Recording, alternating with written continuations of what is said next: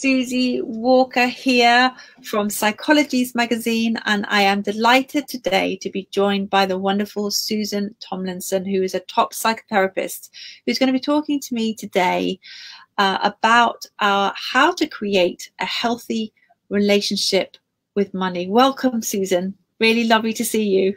Oh, it's really lovely to be here, Susie. Thank you so much for having me on Psychology. Okay.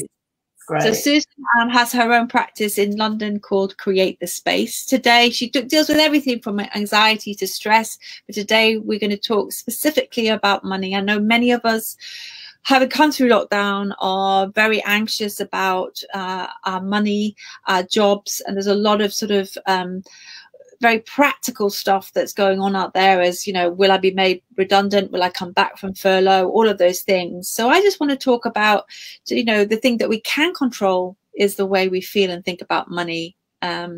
So at the moment, how is the present economic situation affecting our relationship to money?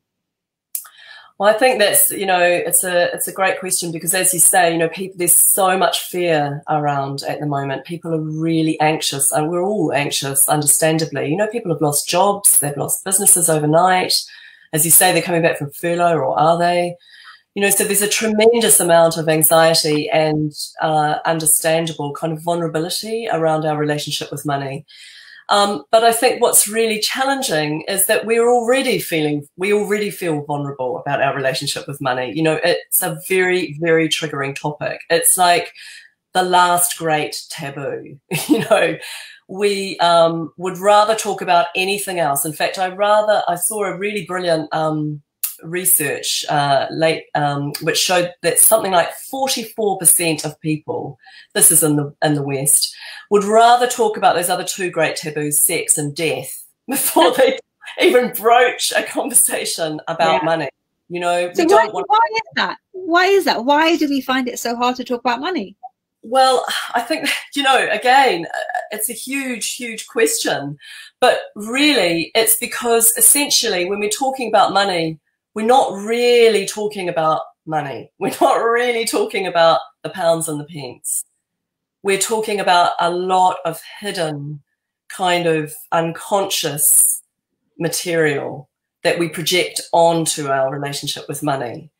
And a lot of those things are huge life forces, things like security. You know, I guess we were all feeling a little bit about that at the moment, but it can also represent freedom. It can represent power, comfort, I mean, even love, you know, and for everybody, they're going to have different unconscious forces, and the list is going to be different.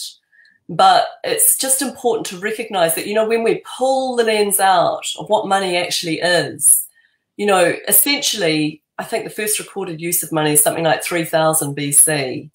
But it was just a system of exchange, you know, it was a system of tracking value. But somewhere along the line, we've lost that. It's become distorted.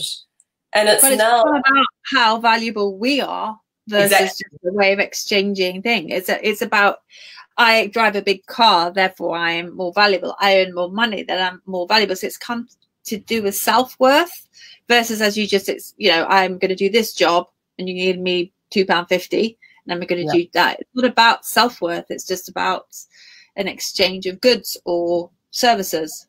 Interesting. Yeah. Yeah. So how do we start building? So it's, first of all, it's acknowledging that money doesn't mean money. Money can mean freedom. It can mean power. It can mean love. It can mean security. So it's all of those things. The money isn't just money. It's more than that. So acknowledging that first. So where do we go from there? How do we start building a healthier relationship with money? Well, I think, you know, the first thing is to recognize that we actually do have a relationship with money. You know, I think it's so weird. It's one of those things that we, you know, it almost hides in plain sight. You know, we use money every single day, you know, every single moment. You know, there are many moments throughout the day where we're using money, but when it's omnipresent, but we're not really conscious of it. So it's almost as if we're trying to have a relationship with something that we don't want to talk about, we don't want to know about. And, you know, like I often think it's like, you know, imagine having a relationship with someone where one partner walks into the room and the other one immediately kind of rolls their eyes and goes, oh, God, I'll deal with you later. You know, I don't want to be talking to you. That's essentially what we are like with money, you know, and that's hardly the basis of a healthy relationship. Or we run away from it. I mean, it's taken me a long time for money to walk in the room and me go, ah, screaming out the room. You know what I mean? That was my usual response to money. Yeah. So it's taken me a long time to get to the place where I can nod at it mutually. Yeah. So the first thing is acknowledging that we do have relationships. So how do we personify it and make it a person, or how, you know, is there a good exercise to start building a good relationship with money? How do we do it? Yeah, well, I think it's, first of all, to realize that we do have one, and to recognize that for any healthy relationship, no matter what it is, as you say, you know, it's taken you time to just go, to be able to even acknowledge it. That's the point at which we've got to start. You know, this is a relationship, you know, and like any relationship, it requires work, you know, and also to recognize we're going to have our ups, we're going to have our downs. That's just the way relationships are. But I think, you know, really the first thing to recognize is that we have a money story, you know. We have a story. Yeah, a money story, an unconscious money story that we are telling ourselves unconsciously over and over again. And really we want to kind of acknowledge that and to begin to break that down and recognize what our money story is. So when we run the Psychology of Money workshops, one of the first things we do is recognize that there's really two parts to this money story. The first is that there's a cultural money story going on, of which we are individually relating to. And that's an incredibly complex story. And it's going to change. You know, obviously it's different as it is in different parts of the world, but it's probably different in, you know, England as it is different to New Zealand or Greece, or, you know. So, but it's about acknowledging what that story is, you know. And for us, it's hugely complicated. I mean, for example, take bankers, you know. We love to hate bankers. And since the 2008 crash, we love to hate them even more. You know, think about Gordon Gekko and his greed is good. Greed is good. Greed is good. You know, we love it, but we hate it. We think it's disgusting. At the same time, we're fascinated. You know, why is it that Kim Kardashian has millions of followers? You know, are we keeping up with the Joneses now? We're keeping up with the Kardashians. You know, it's really, it's complex. It's complex. Think of all the sort of lines that are thrown around about money. Filthy lucre, we call it. Or even, you know, quotes from the Bible. I think we say something like, what is it? It's easier for a camel to pass through the eye of a needle than it is for a rich man to enter the kingdom of heaven. What does that mean? You know, does that mean we can't be wealthy and enjoy wealth and be a good person, you know? So hugely complicated. And we need to be curious. That's number one, really. In this money story, how do we relate to the cultural money story?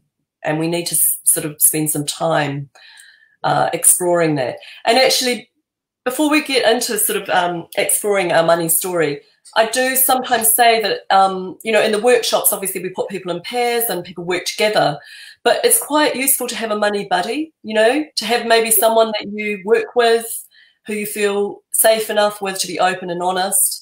That might be your partner, but, you know, the one thing we know about relationships is that money is the number one thing that people argue about and divorce about. So it might be helpful to actually see where your partner's coming from. They could be your money buddy. But yeah, getting back to the money story. So yeah, we've got our cultural influence, and then the bigger picture, big story, and then we've got our family story. So we need to spend quite a lot of time exploring what we've inherited from our family. What was our mother's money story? You know, what was she like with money? You know, was she the generous one? What was your dad like? Was he the more kind of circumspect about spending money? But, you know, or was it that your dad was kind of like off buying boats and announcing it, you know, at the last minute, and your mum couldn't afford the groceries? You know, what was going on for you? What have you inherited? And in order to do that, we really got to focus on conscious money memories to begin with. You know, like really spend some time, take our pen and paper and write down what your first money memory was, you know. And when you begin to kind of really slow it down like that, who was there? What was happening? How did you feel? How do you feel reflecting on that? You know, really spend some time exploring it. And then begin to collect other money memories. You know, did you get pocket money? What was that like? What did you do with your first paycheck? You know, what was it like having, you know, living with, you know, your mum and your dad? What memories of money do you remember? Were there covert looks when it was coming up to payday? Was it talked about?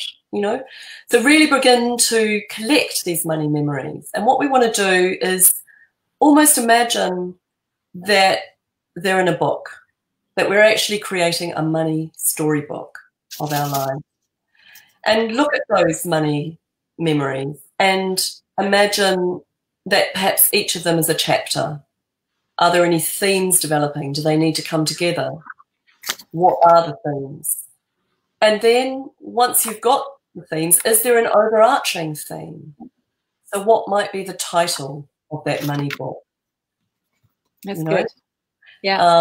And once you've got your money title, you're very, very close to being able to work out what it is that you're projecting unconsciously onto money. So say, for example, your money title might be, I'm just thinking from our workshop, we had like something like, you know, save and save and save and save and never feel I have enough. You know, so that's a fabulous title right there that you can then recognize, oh, okay, it's not far to see that for that individual, it's possibly about security and safety. Yeah. So spend any money is really scary. Yeah, I mean, I'm just thinking as you were talking there about, ooh, what's my money story? Oh. And then thinking about, you know, the memories that are coming to mind are actually quite, I feel ashamed.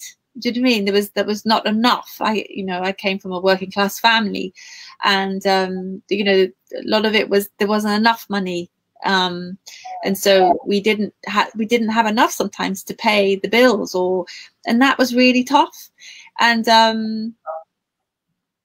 I'm just thinking on that. I'm just reflecting on that. I'm wondering how that has affected the choices because I haven't gone for security or safety. I've actually gone for the other way of being actually quite brave in the decisions I've made. So actually I've done it in a quite positive way, but I can see how it could mold you to make very, very strong decisions about money. So it just occurs to me is that within these themes and this title, it's the emotional reaction, isn't it, that you're having to money? And it's, you know, the story is there, but is it a tragedy or is it a comedy or is it a love story? And I suppose, wouldn't it be wonderful if it was a real good buddy movie? You know, if I could change my money story into like an archetypal buddy, you know, that we're going on an adventure together, that would be amazing, rather than the grand tragedy that it has been, though. You know, that kind of thing. Yeah. Okay, so once you've got your story and then you've kind of acknowledged that, what then? What do you do then? So how do you start changing the story? I mean, if I did want to make the leap from making a tragedy to a comedy or whatever it is, how do we do that? How do we change the story? Well, I think the first thing is to recognize that you've got this story and to see it appearing, you know, to catch yourself. Because once something becomes conscious, it's like recognizing it. It's like, okay. So say, for example, you know, if you've got a present day money issue right now, you know, how can you see the connection between, you know, those echoes really from the past? Yeah. How are those echoes affecting this present money story? Yeah. And I guess it's about, you know, first of all, the first stage is to recognize it, to catch it, and to then perhaps pause. And in a bigger picture way, you know, how can we develop the kind of money story that we want, you know? And I think you know, it's quite interesting to kind of recognize, you know, in the here and now. So another exercise that I really like to do, and we often start our workshops with this, which is to get into pairs, so maybe work with your money buddy, and to each take out your wallet and spend 10 minutes just unpacking your wallet in front of the other person. And what that does is it very much puts you into the observer part of yourself. It's like almost as if you're looking at your wallet for the first time, like, wow, you know, what is this? Is it heavy? Is it big? Have I got lots of coins in there? Like, am I carrying around receipts that I don't need? Like, what is that? Or is it, it's just my, yeah, I know. You know, or is it my phone, you know, because so often now people are paying on Apple Pay, aren't they? And almost money is even more invisible than it was before. We're just tapping. So what does that do to my present relationship with money? And about my money book and this present relationship with money, what's the relationship between the two? And actually, it's making me think of another exercise that's by, it's come from The Soul of Money, which is it's a great book by someone called Lynn Twist. And she talks about, imagine that you and money were in couples therapy together. I like that. I know, it's so brilliant. So, you know, what would you say to each other about each other? You know, what would the dialogue be? And I just really like that, because it's kind of, it makes you almost, as we were talking earlier, you know, you were saying, oh, do you personify money? I mean, almost you could personify money in that case, you know, as you begin to build a relationship with it. You know, what does money represent? I love that idea. I love that idea. So if you gave money a voice and you were in couples therapy with money, that would be amazing. Oh my God. I know. It's a great one. Yeah, it's really brilliant. Yeah. But what I'm hearing you say is it's being able to start having a conversation, and one is acknowledging that it exists and giving it a personality or a way of communicating with it that can, you know, we talked about how to build a healthy relationship. Yeah. How do you build a relationship with something that's hasn't got a personality? So if we can give it a personality and start interacting with it, you may get the ahas. And then once you've had the aha of, ooh, this is my money story and I want to change my money story, maybe then looking at steps that some practical steps, I presume, that you can take, rather than, oh, stuff it, I'm gonna go and I need, you know, I'm feeling like this, so I'm gonna throw a credit card at it and spend money that I haven't got because I just whatever. Yeah. So it's, you know, you talked about the magic pause, like pause, wait, wait. Yeah. What do we do at that point? What do we do then? Well, I think it's really interesting because I think, you know, we talked about earlier about how money is sort of really made up, and that actually originally it was just you know, barter. It was for a medium of exchange. So if we can kind of acknowledge that money really sits between, it's almost a bridge between our internal selves and what might be going on for us internally, and how we show up in the world and how we navigate in the world. It sits between those two things. It's almost how we manifest, you know. It's a tool to do that, but it's not. It's not the thing, if that makes sense. So if we just for the moment put it aside and just go, okay, so between my internal world and my external world, what do I really want? Like, what do I really value? What do I most want to contribute to the world?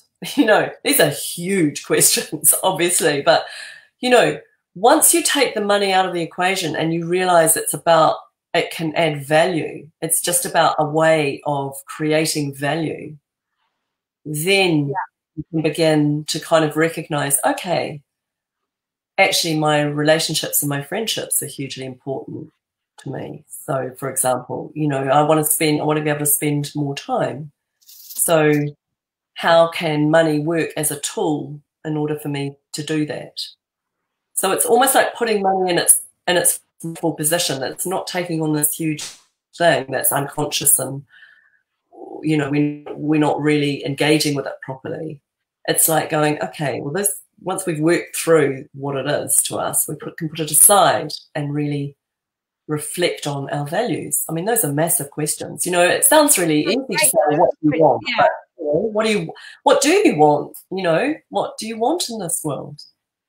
Okay, so you're saying all that, and I think it's that what you're saying is absolutely, I totally resonate with everything you said. However, I think there is, I don't know whether it's just me, but I suspect it's not. It's about how we use money to self-soothe, you know, so you're feeling anxious or you're feeling, you know, it's just a way of making yourself feel better in the moment, you know, and I know that I'd certainly used money to do that in the past, you know, to buying things that I don't need in the moment just to make myself feel better. I mean, I'm a lot better now, but it's taken me a while to learn how to, what do you do if you're using money to self-soothe? You know, you're using spending, buying things you don't need to make yourself feel better. How do you tackle that? This is the last question, because I know we've gone way over, but I just find it so fascinating to actually talk about this. It's good. Yeah. Well, I think, you know, in that case, it would be about unpacking, you know, what is happening for you in that moment when you're just about to get your credit card out and, you know, soothe, as you say. You know, what was the trigger? What was it that made you feel so uncomfortable? And that's also then recognizing that relationship between money and the external world, because there's something going on for you in that moment internally that you're not wanting to sit with. Yes. Yeah. You know? And I think, I mean, you know, the more I've done self-development, the more I've learned to meditate, the more I've learned to calm myself, to self-soothe in other ways that are healthier. I mean, whereas before I might have bought a cake, a glass of wine, and a new dress. For me, it's over time I've learned to do other things. Definitely, but it is a kind of definitely a journey to be able to do that, isn't it? Completely. And also, like what I'm hearing there is there's kind of, you know, there's an internal kind of difficulty that you're trying to solve externally, but actually it's just a distraction, because that internal feeling's still there, you know, and you know, it sounds there's something kind of quite painful about that. So what is going on in that internal moment? And to your point, how can I soothe myself in other ways? But you know, that's recognizing a pattern of your relationship with money straight off. So even just having this, you know, short chat, and for me it is, and there's deep work to be done, isn't it? Because even as you're talking about that, it makes me feel like it was all about, for me, the journey's all will be about feeling my feelings, and I've always been afraid of feeling uncomfortable or stressed or whatever, so I've been trying to distract myself or get out of feeling that. But what I've learned over time is just to feel my feelings, and they just dissipate, and it's okay, you know, and I'm not destroyed by them.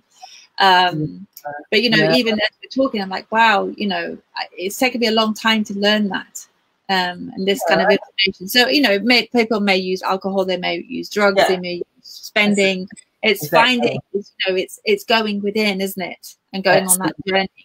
So it could be money, but it could be something else. Yeah, absolutely. It's how we distract ourselves. It's the, you know, the symptom of internal discomfort, you know, of trying to distract from, as you say, feeling your feelings, which, you know, but I always like to think of, you know, feelings are kind of like mercury, you know, they kind of, they move and they shape and, you know, and they change. And, you know, and if you don't feel them, if you just place them over here, they just come back, you know, they just kind of come back in a different form, in a different way. And so if you can, you know, sit with the discomfort, but, you know, that's life. I mean, that's a huge you know, life practice.